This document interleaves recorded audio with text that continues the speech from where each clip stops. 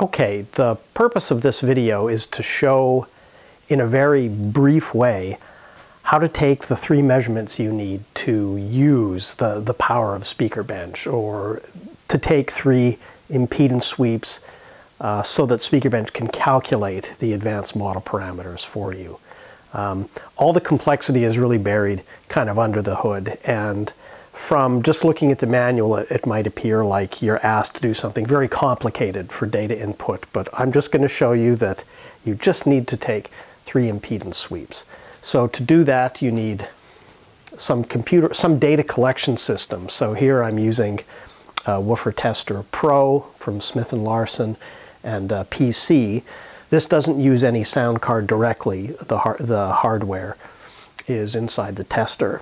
The tester also needs an amplifier. It's really recommended to have an external amplifier in case you're trying to measure very large woofer or subwoofer, in which case you should be using about a volt. I'll talk a little bit more about how hard you should drive the transducer for the test, but really you should use an external amplifier, because a USB powered tester is really not delivering enough current to get a good measurement.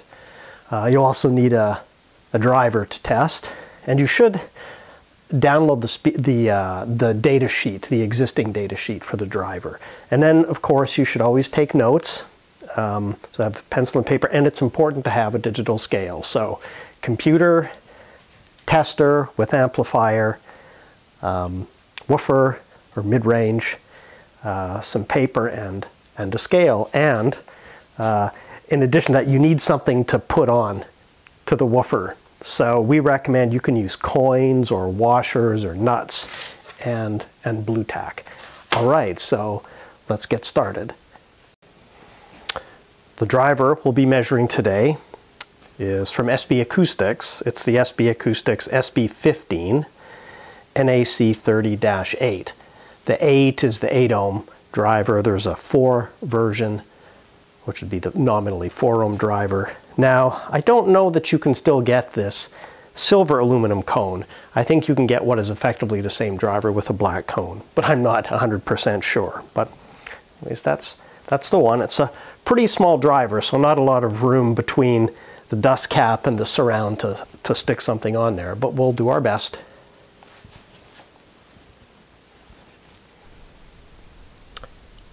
Here is the scale and small piece of paper with masses of US quarters, nickels, and dimes, and multiples of the masses. So here I am weighing a US dime. It's about 2.3 grams.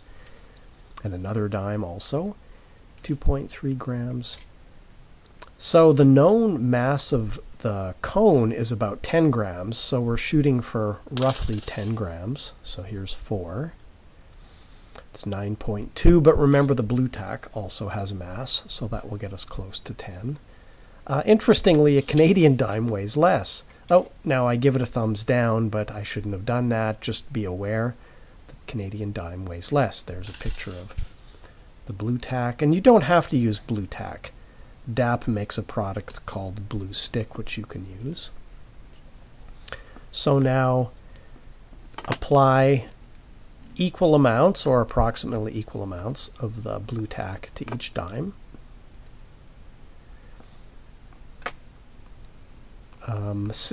Symmetry is always important. You want all these masses to be as close as possible, and you want to position them on the cone as symmetrically as possible. And also make sure the attachment is good. You don't want, it's possible, depending, for cones with a lot of curvature, the coins may buzz, but in this case it worked quite well. I put quite a lot of blue tack on there, and although I didn't really do a good job of one of those coins, so it's not perfectly symmetric, but never mind. And you can see the data sheet on the bottom with the model number of the driver. And I connect it to the power.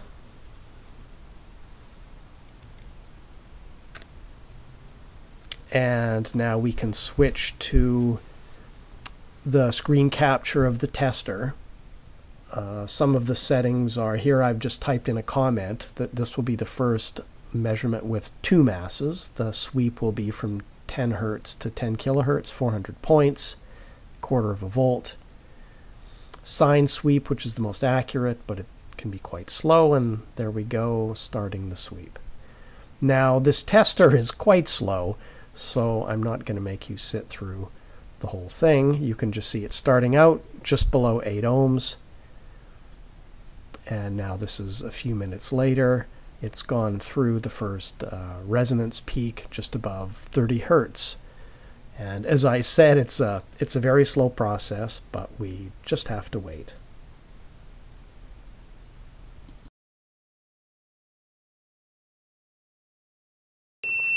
So this first scan is getting pretty close to finished. It's at almost 3,000 hertz.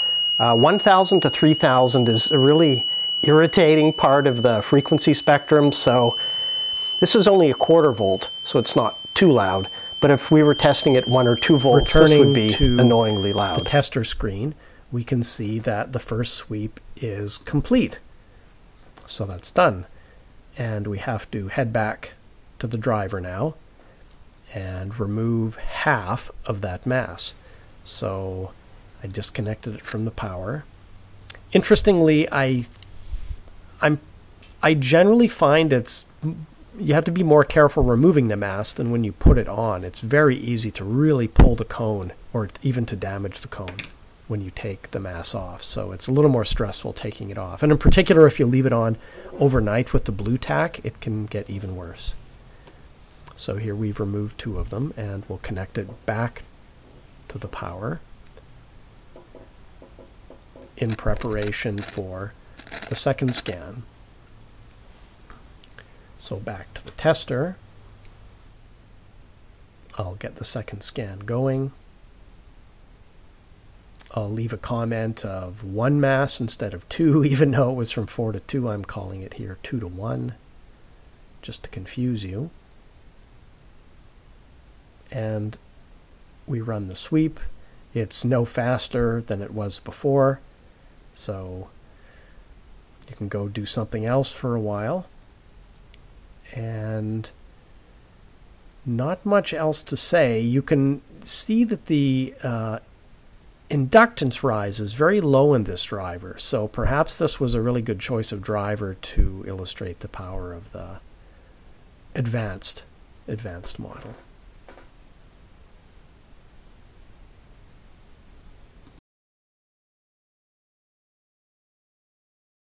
So now we've started the second sweep after removing 2 of the 4 masses. So sometimes in doing this test, I first do a dry run with no mass, and then with all 4, and then with 2, and then with no mass again, just as a sanity check to see that, in principle, you should get more or less exactly the same result if you measure with no mass at the beginning and the end. But often it won't quite be true, especially depending on how sensitive, how sensitive the driver is to you, like jacking around with it. So, and this is also why you should really be careful to not push too hard on the cone when you're adding and removing the masses. You have to be very careful and very patient. So it's starting to deviate from the 4 mass measurement, and what will happen is the resonant frequency will be higher. It will shift up in frequency, but also, and this is one of the reasons why we want to use the advanced model, is the impedance peak will be generally higher. The effective damping will be lower, so the impedance peak will be higher. And this is an effect we can capture. Here we are back at the tester to see it slowly creeping its way through the second measurement with half the mass. And we just let it go until it finishes. So here it's finished, and now I have to remove the remaining mass to leave the unweighted driver. And again, like I said previously, it can be tricky to remove the masses if they've been sitting there for a while. So do your best to be careful. I was actually a little worried this measurement wouldn't be great, because you can see I'm actually stressing the cone a bit. So can't emphasize that enough. Be patient. All right, so now there's no mass left on the cone, and we're ready for the final measurement. So back to the tester, and I'm going to set up the third scan, adding a comment of 0 mass. That one's not as confusing as the other definitions, and I start the sweep.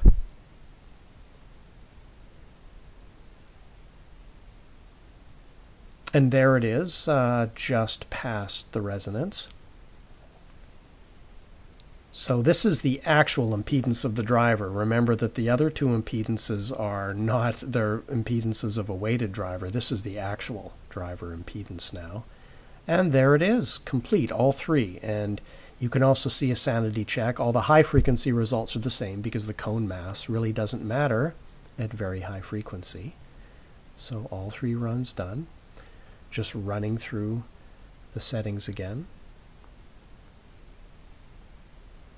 and showing you that it was a 1/4 volt. All right, so with everything done, one has to save, or in this case export, the results to a ZMA file.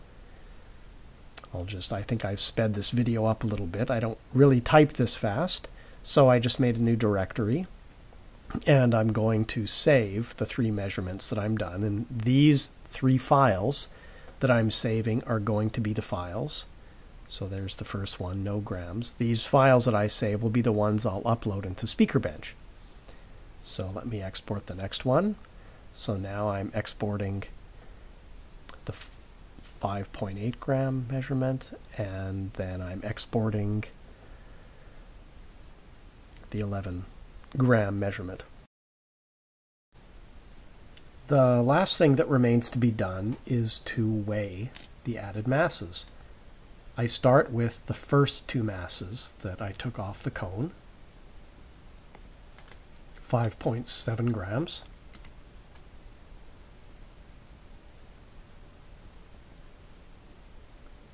Then the second 2 masses that came off the cone,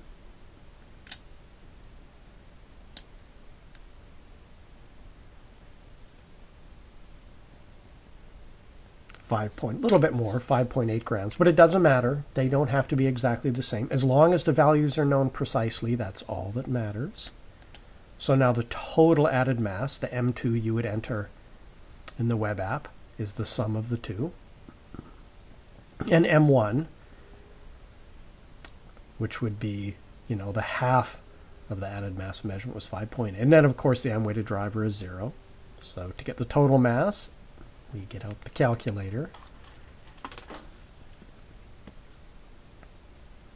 So the total added mass is 11.5 grams, which is pretty close to the datasheet value of 10. That also doesn't have to be exact as long as the values are known. So I'm just writing down here that the SB acoustics estimate is 10 grams. Notice in the datasheet there's the 10, but it also says including a correction from radiation impedance. Okay, so we are done. There's 3 impedance scans with total added mass, full added mass, half the added mass, and no added mass. So there's a shift in the resonance frequency, but as frequency drops, the impedance peak also drops because of viscoelastic effects, because of damping, which isn't constant in frequency, but a damping that depends on frequency. All right, measurement's done.